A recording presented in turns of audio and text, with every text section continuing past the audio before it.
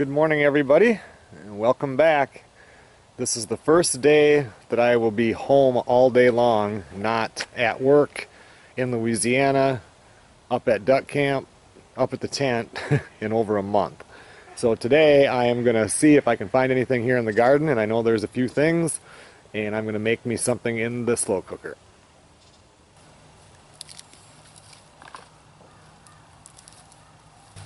It's a little bit of a chilly morning here in Minnesota, but it's supposed to get up to 75, which is over what it's supposed to be today, so it's going to be a really nice day.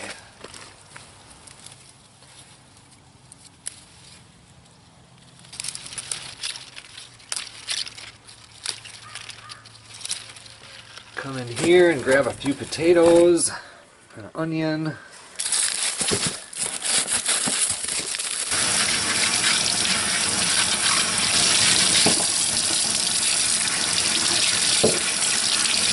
Alright, so we're going to put some carrots in there, put a little eggplant in there,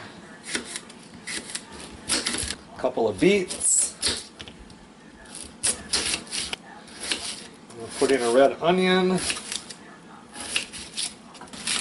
This here is dinosaur kale, a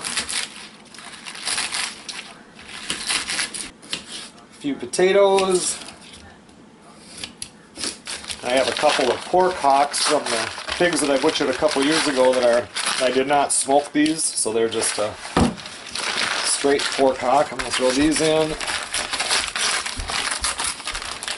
And then I'm going to put these 3 quail in.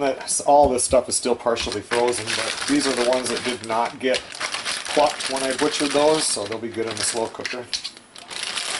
And then, even though I put a bunch in the freezer this is broccoli and cauliflower from 2015, so I need to use this up so I can start using up the new stuff. Okay, I'm going to put in about 3/4 of a cup of water, can of cream of chicken soup,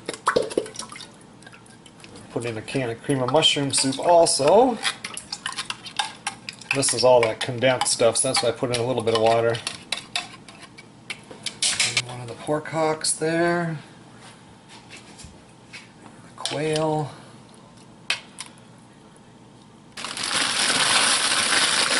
cauliflower,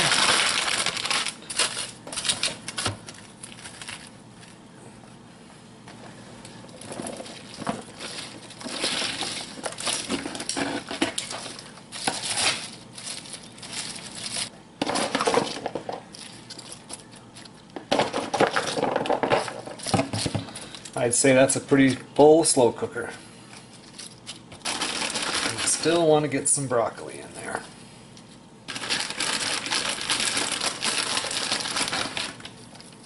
Get some garlic powder in there, onion powder, some Lowry's. This stuff here is some kind of chicken rub, but it tastes pretty good. Red wine vinegar, Worcestershire sauce, a little bit of soy sauce in here. Definitely going to want a little bit of liquid smoke. And we might as well throw in a couple of bay leaves, because I really don't know what they do, but we'll put them in there. Put the cover on, and I can't believe it even fits. Let's see, turn the temperature on high, put it in there for 10 hours, let it go. Alright, I'll be back in a couple hours and see if that's starting to go down a little bit or what. Well, it's about 5 hours later right now, and she's starting to soften up a bit.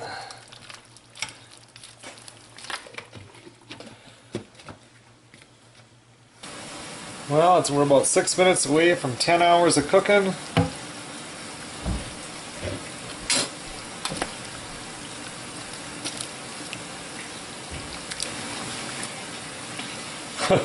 That meat's completely off the bone, so definitely done.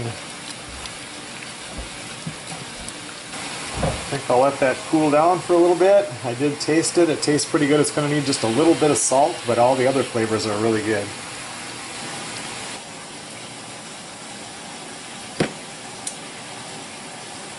Even Chester is going to eat good tonight.